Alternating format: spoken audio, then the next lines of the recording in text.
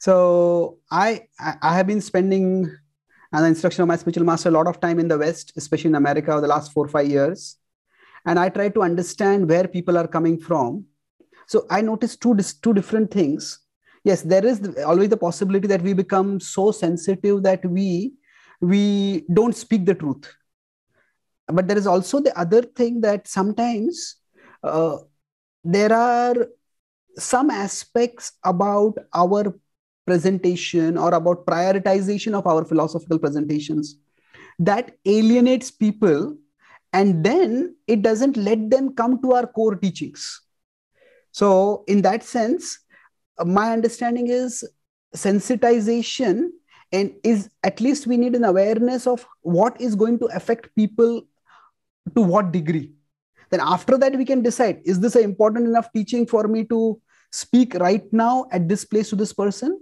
And if it is, then we can speak it. But if it is not, if we are not just aware of it, and something which prevents people from even understanding the core principles of Krishna consciousness because of certain incidental statements, like Prabhupada, that particular conversation which you quoted with Jamadagni, why are you focusing on that?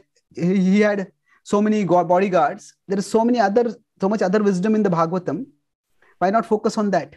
So my concern is more that if we are not aware of how people perceive us, then we may alienate them by peripheral points and actually be committing violence to them by not giving them even the opportunity to hear the core points.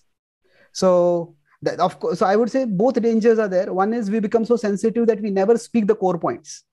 But the other is that we become so, you could say, insensitive or unmindful of how our audience is perceiving us, that the peripheral points of our presentation alienate them from the core points, and they never get to hear those.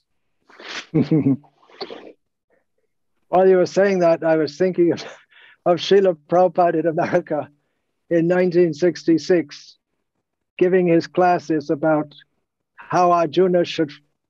Krishna was telling Arjuna, you're a fool because you don't want to fight. And this is at the height of the anti-Vietnam War protests. And Śrīla Prabhupada was talking against illicit sex and against taking drugs. Phew! He got away with it. Yeah, that is... one thing is, social media has made things much worse now, where any part can be extracted from anywhere and put together. So that is the challenge. So what you said earlier also, that it's amazing how Prabhupada didn't get too much of a vehement opposition despite his strong statements on many issues.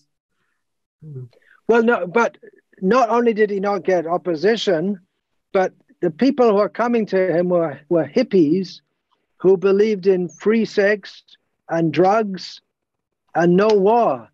And Śrīla Prabhupada was strongly against these things, and he still managed to take people out and make devotees. That's really amazing.